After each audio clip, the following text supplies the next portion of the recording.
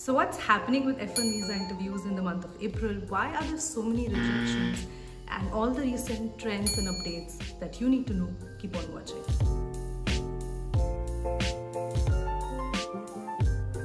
Hi guys, my name is Shachi and I'm a travel and a visa coach. On this channel you will find lots of useful videos on the US visa process.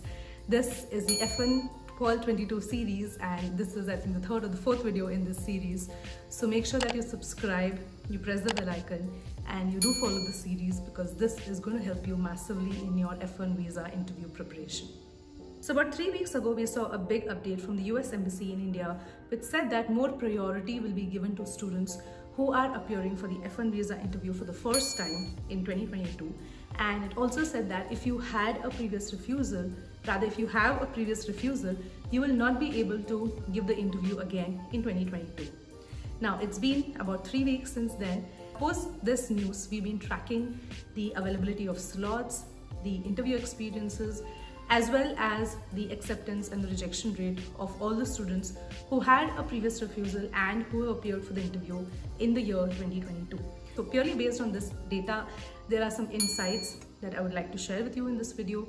So keep on watching and also do watch to the end because I'm going to share 3 really important questions that you need to be thoroughly prepared with if you have a previous refusal.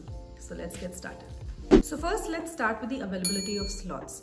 Now, when the news update came, there was a lot of speculation that if you have a previous refusal, you will not be able to see any slots in your system will get locked, it'll get blocked, or if you've even booked an appointment, it'll get cancelled.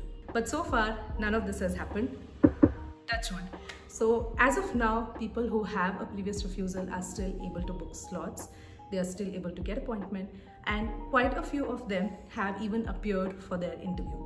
Now, we don't know if this will change, if things will change in the system in the coming few days or weeks, but the situation as of now is that even if you have a previous refusal in 2022, you're still able to book and get an interview slot. The second update is about the approval rate, and this is a major one, and this is where the crux of the issue is.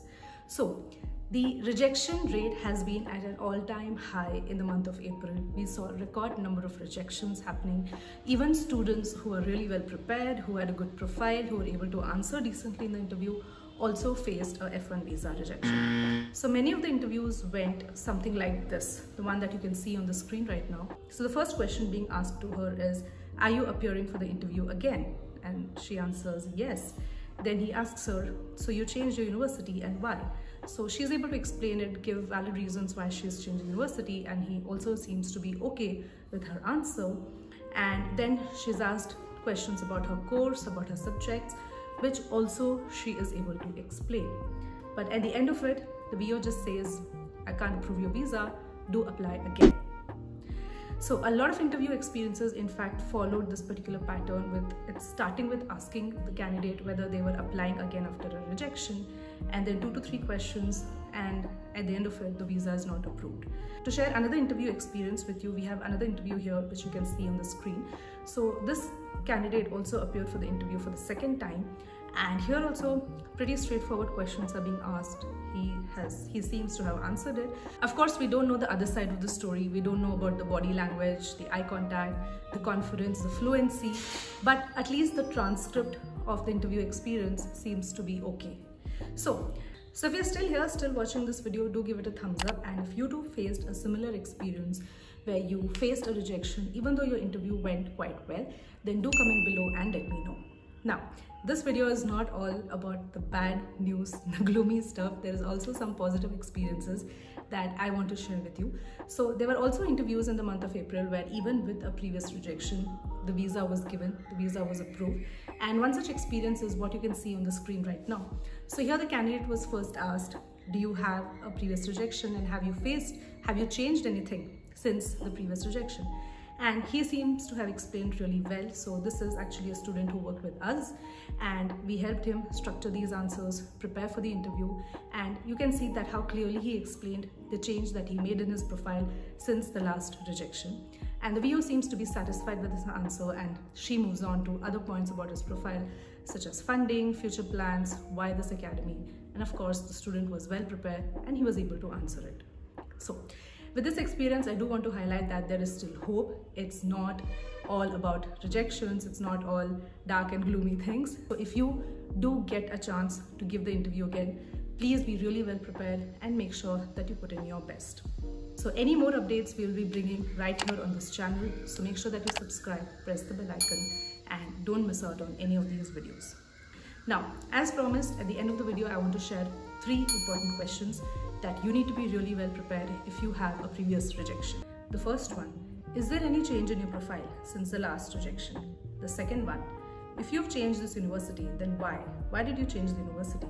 And third one, tell me about your course. Tell me the first semester subjects. Tell me the subjects related to your specialization. So these are must prepare questions in addition to the other F1 questions. So we have a F1 visa question bank. It's a free PDF.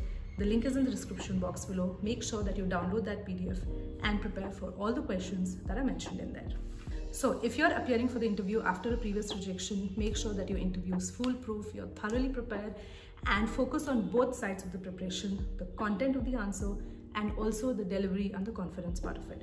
If you would like my help in your preparation, do reach out for a one-to-one session or for a mock interview. The details of both of these is mentioned in the description box below. Tons of students have taken this one-to-one and mock session with us, and it has been extremely beneficial. For the Fall 22 intake, we also have a 7-day program, and this is a very structured 7-day course to make sure that end-to-end prep is done for you, and this will again get you absolutely ready for the visa interview. So detail of all of this good stuff is in the description box below. So that's all for this video. I hope this video has helped you. The purpose of this video is not to demotivate you, scare you, put you on a back foot, but the purpose of the video is to make you aware. I really feel that awareness is important. When you're appearing for such an important process, it's important to be aware, to be in tune with what are the trends, what are the updates in the F1 visa process. So I really hope that this has helped you in that.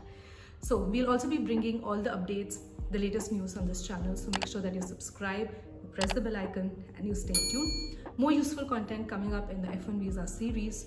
So make sure that you won't miss out on any of this. Signing off for now. If you have any more questions, feel free to leave them in the comment section below. You can also DM me on Instagram. My Instagram handle is @shachi.mall. Signing off for now. I'll see you in the next one.